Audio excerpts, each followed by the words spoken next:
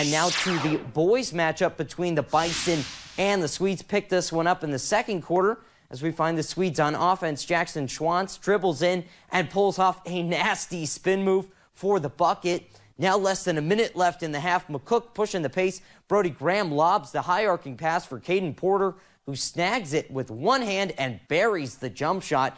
Gothenburg, though, now with the ball in the second half.